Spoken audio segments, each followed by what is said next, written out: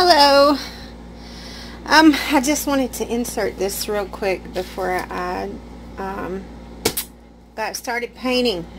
I have not been in my art room for about, maybe 4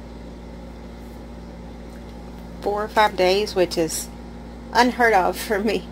But the last video I posted was of this painting, and it was to try to see if I could get a cloud effect mixing. Let's see, this is my container, but I mixed this milk paint and I mixed Deco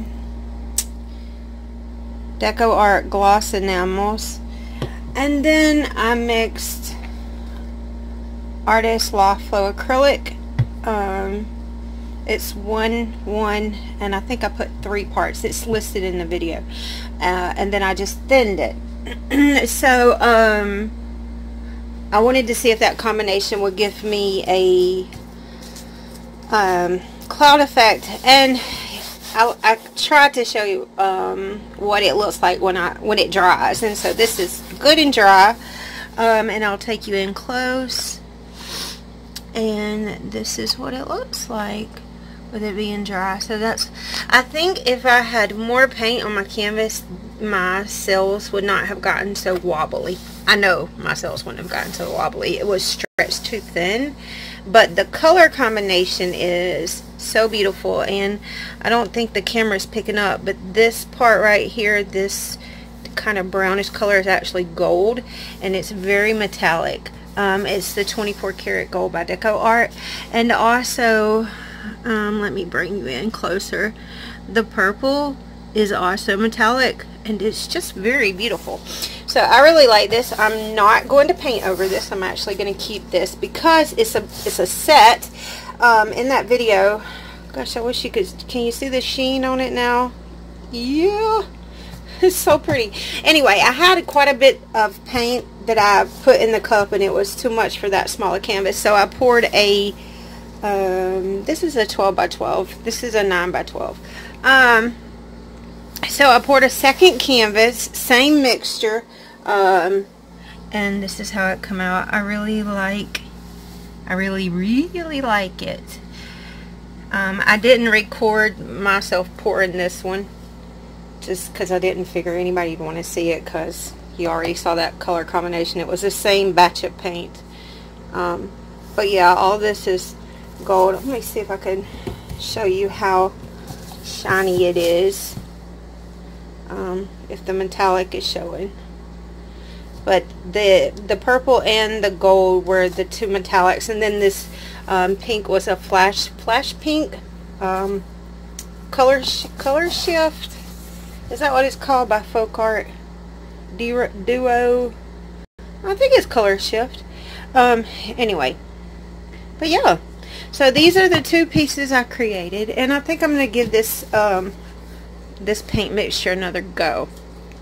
So anyway, I really like this, and I just wanted to share it with you guys. So now on to the tutorial.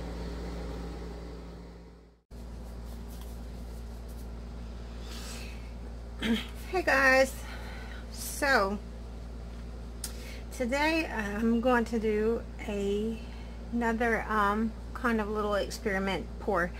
I've got a 12 by 16 canvas, and I've got the back taped off, and my jumbo push pins to keep it up. And today I'm going to be doing some work with, it's satin enamels, but this is the color neutral beige. I don't know if this is going to work or not. I don't know if only the white gives the cloud effect. I don't know, but I'm going to give this a try. So I've taken this, and I'll show you. I've got it mixed to this. I've got this, like, it's mixed up. This is a 9-ounce cup, and it's about halfway, so there's about 4.5 ounces in here.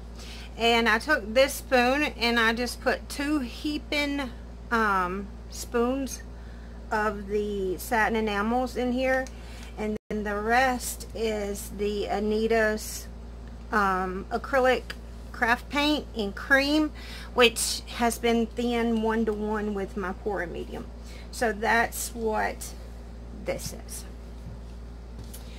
And let's see what else. I've got some Anita's classic gold mixed up 1-to-1, and I just have it stored in this squeezy tube.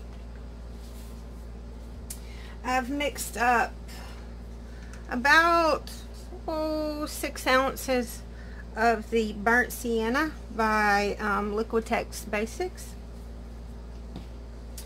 I've mixed up about the same proportion of the Rowney Simply Acrylic Brown. If I could find this color brown, like this tone of brown in Liquitex or Artist Loft or whatever, I would use it, but this color brown is my color brown and I can't find it in any other brand, so I just use this. And then I have this paint.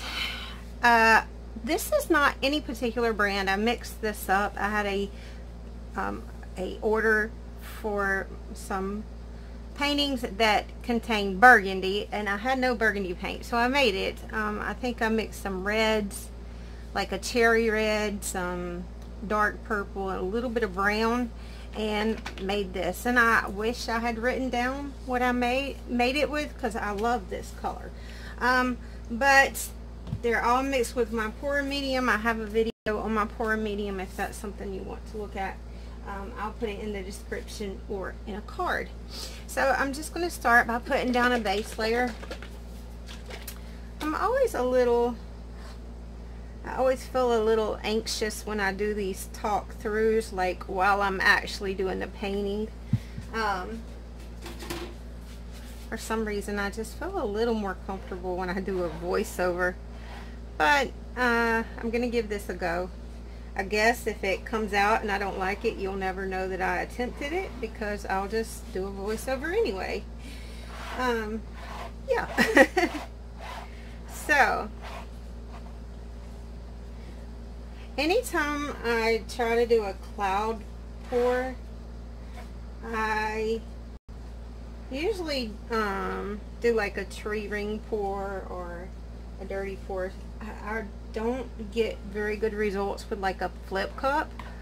I'm not entirely sure why that is, but every time I've tried to do a flip cup with this type of paint, it's just looked like every other painting, and I really didn't see any results. So I'm going to do a ring pour today also, just because I know that's what works with this type of paint. I'm going to give this a quick torch. Get all the air bubbles out.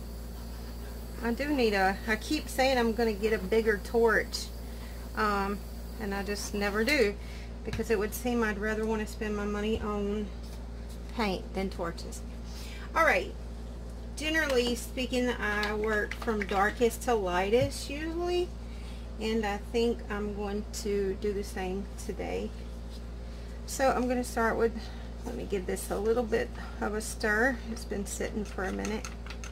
And this paint is just mixed to a warm honey consistency. I guess that's the term we like to use in our pouring videos. Warm honey. You know, I don't even know if I've ever saw warm honey, but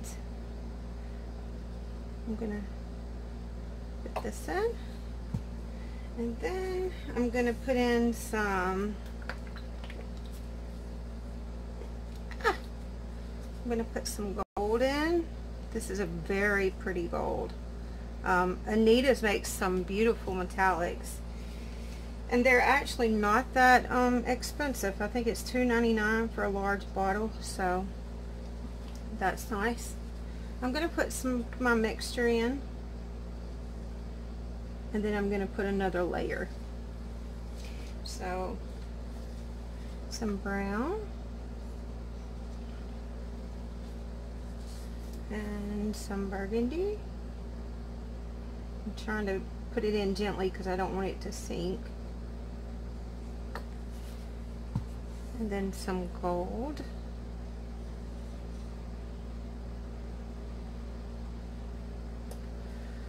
And then some, is it burnt sienna? And now for the rest of the cup, I'm going to pour from high up the mixture so that it goes through all the layers and raises it to the top. So this is 9 ounces. I can tell you that's too much paint for this canvas, but that'll be okay. I always put too much paint in the cup, but I would rather have too much than not enough. Alright, so I'm going to do a little spout, and I am making a mess. And I'm going to pour. I'm just going to do a dirty pour. And then go around and around. Some people say that doing this kind of circle motion makes it look like worms or intestines. I don't know. I kind of like how it looks.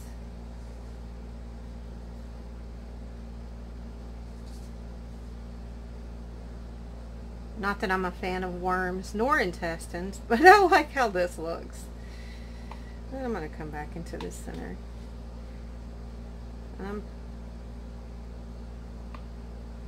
Okay. Alright. So, I can see that it is making some cloud effect. And of course it's going off the side because I can never get it in the center. Over. Scoot, scoot, scoot. Come down some. There you go. Just going to wiggle it down a little bit. So that's so much. Oh, that gold is so pretty. So pretty.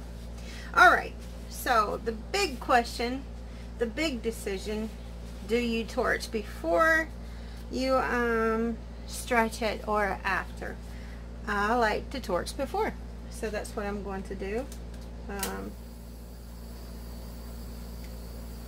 Some people like their cells to be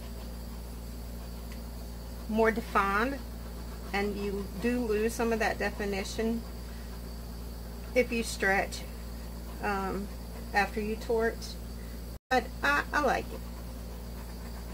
So got some little cells popping up. Now I'm just going to start moving my paint around.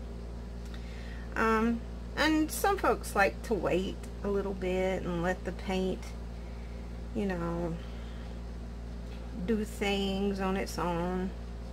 It's really what you like. My main goal is to see, will this react in the same way that the white will react.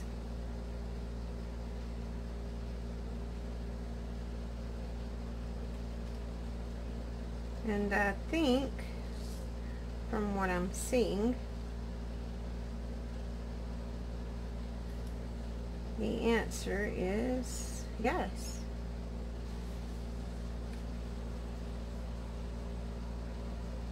Come, come, come. I talk to my paintings. Kind of coach them along.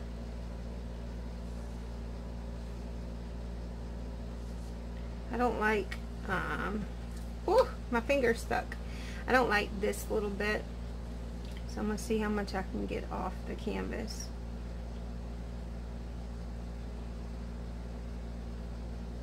I like what the cream color is doing though. And of course I love what the gold is doing. Of course. Who doesn't love a good metallic?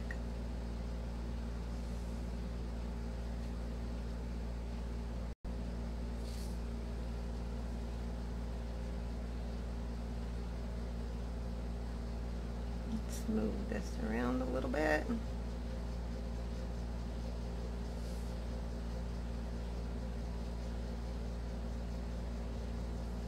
I don't want it to get too wobbly though. But if you have too much paint, your cells are not gonna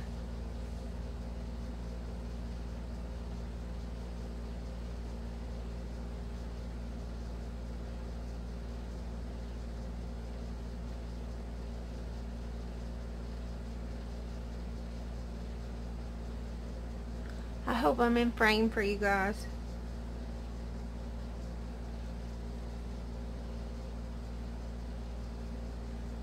I love this gold. I just love it.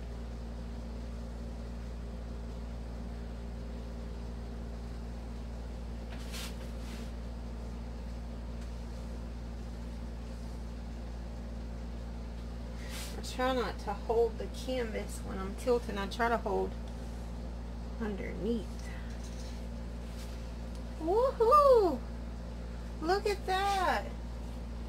Let me get some paper towels. Look at that. It did, I think it did react. What do you guys think? Am I too far up? Let's move you back.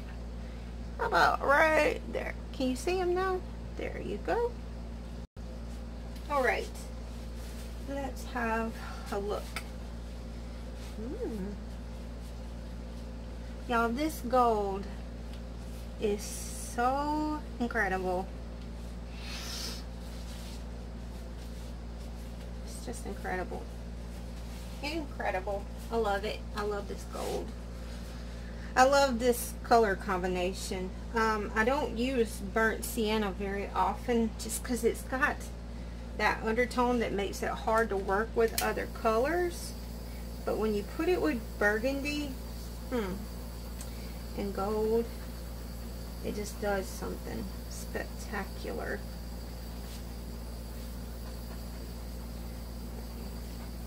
I'm going to go over it with my torch. I'm not seeing a lot of reaction, but it does look cloudy, which is what I was hoping for.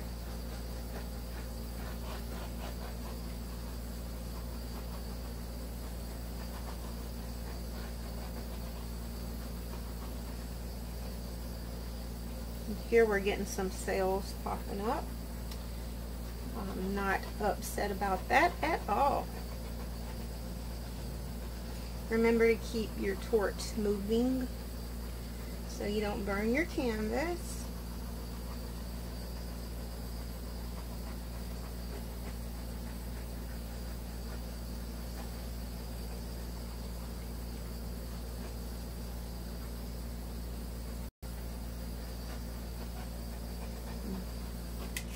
Alright, I'm going to let this sit for about 15 minutes. Let's see if anything else develops, and I'll bring you back.